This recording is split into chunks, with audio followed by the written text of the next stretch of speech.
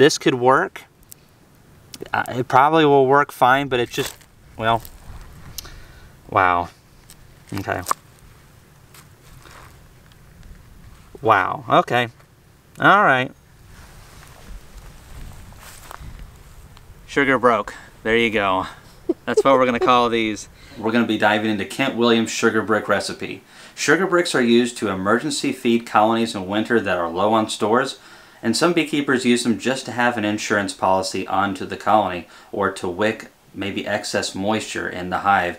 And as that pulls it into the brick, that helps eliminate moisture maybe from accumulating and dripping down on the bees. It also softens the brick up just a little bit to where the bees can take it in a little bit faster. We're going to talk more about the sugar brick after this video. There's a lot to sugar bricks, especially ones that have a lot of additives in them. If you want to see a sugar brick that is a plain Jane, which in my opinion is the best sugar brick, then you can look down in the top comment below and you'll see a video on how you easily can do that. Let's start making these sugar bricks. So in this bucket right here, I have 25 pounds of cane sugar. I'm going to be using a quart of apple cider vinegar with this recipe. And then I'm going to be using 3 tablespoons of citric acid. And I'm going to be using 3 tablespoons of Hive Alive. However, Kent Williams' recipe, I'm going to leave it right here in the video. It calls for 3 tablespoons of Honeybee Healthy. However, I don't have that product. And the product is used as a stimulant to help the bees, smell it, because sugar doesn't have a lot of smell. But I don't have that, so I'm going to use Hive Alive. I've already mixed the citric acid and the Hive Alive product together, and let's go ahead and mix this. Boy, that apple cider vinegar. Now, we will talk about why some of these ingredients are in here towards the latter part of the video, and we'll also show you as we place this onto colonies.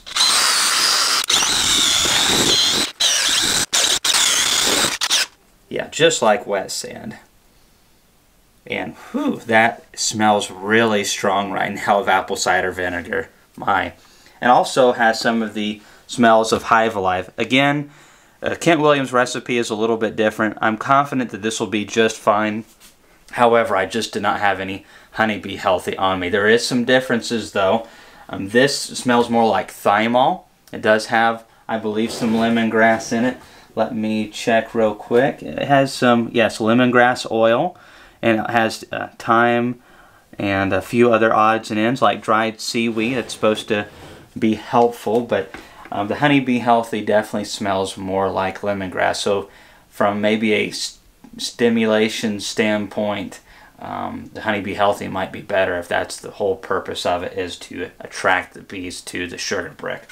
If you're making a sugar brick the traditional method, then you're just going to pack this in, and whew, apple cider vinegar.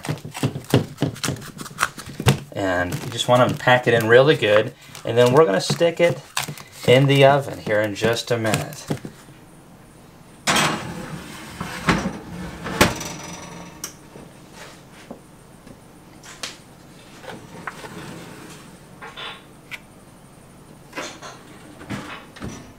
So we've pulled the sugar bricks out of the oven. We gave them the whole time, 2 hours plus some time, because we had some issues. I've never experienced this before in a sugar brick recipe. Maybe some of you can comment below and let me know if you've seen this before with a recipe. The only sugar brick recipes that I've used in the past were literally just water and just sugar, and not a lot of water. And the water just bakes right on out of the sugar, and you're left with a concrete filling of a brick with no other issues.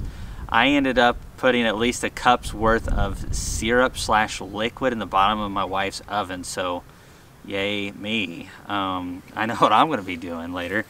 So check this out. And I mean, the thing of it is, we left it in for 2 hours at 180 degrees, or like 82 degrees Celsius, I believe it was. And still, look at this right here, how soft that is. And we left it in for the 2 hours, and then because it was having these issues right here, we let it sit in there as it cooled off. So it had the whole cool down time in the oven as well. So I mean, it must have been hot in there for at least another hour or so. And it's still, I mean, just tons of gummy. The whole top layer of this is just real soft. And it shouldn't be scrapable like that. I don't understand what's going on. This is a really thin pan as well. Now that's getting harder, but that's not a sugar brick right there. I'm not saying that this won't work to feed bees, but this is not what I expect in a sugar brick. This is not what I'm accustomed to. The only thing I can figure is it's the apple cider vinegar, because the citric acid was dry, some type of chemical reaction there. And I know that Kent has mentioned that he just mixes it up and packs it on the hive on top of newspaper, like I did in this video right here, but it's just not what I expected at all. This one right here had a little bit more room up top, so thankfully it did not leak. And let's pull it apart and see how it did. It's still gummy towards the edges there. And it's not dry. It's not what I expected.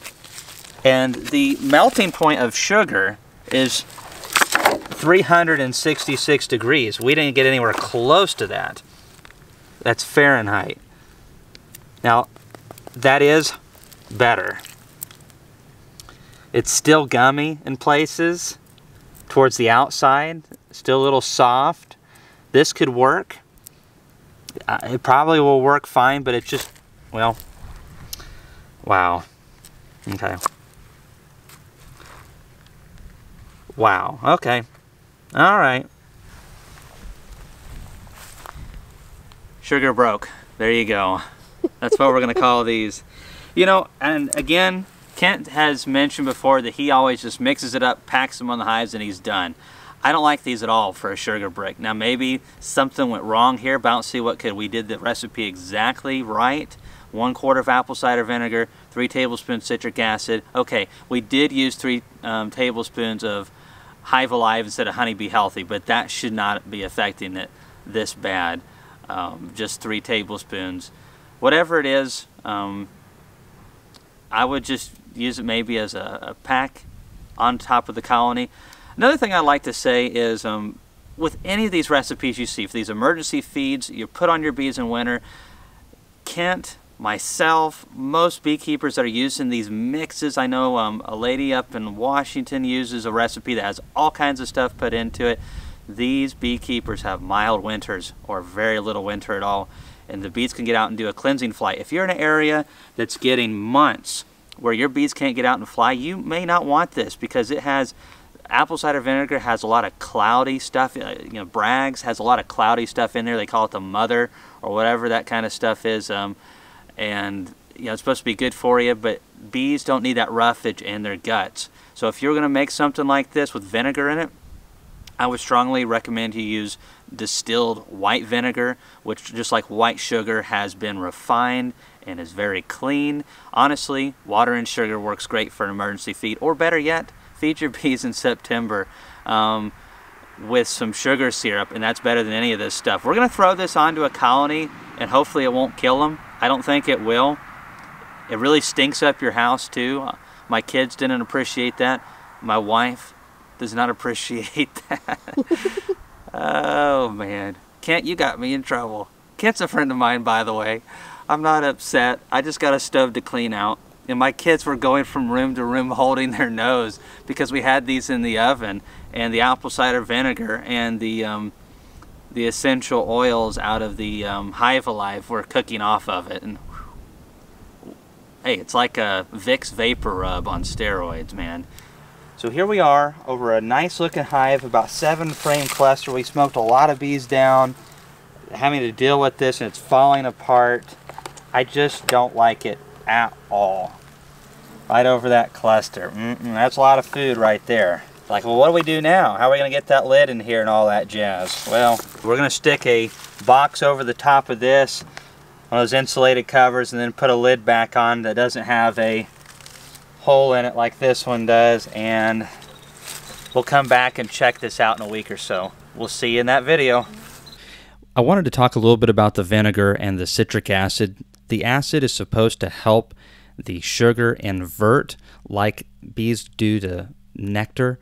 It's supposed to help it out a little bit. I'm not sure to what extent it does. There's a lot of argument on this. Some people say vinegar is good, some say it's bad. All I know is this recipe is more expensive than I think it should be. It doesn't give me a hard sugar brick like I want that's easy to handle, that's going to stay together. It's real sticky and messy. But I did like the pack method. So if I was going to use this, and from what Ken has told me, that is the method that he uses. We just bring it to a colony, just like in that last video, pack it in, and we're good to go. But I really think it's a little overkill. That's just my personal opinion. And the cool thing about beekeeping is there's 400 different ways to do some of these things.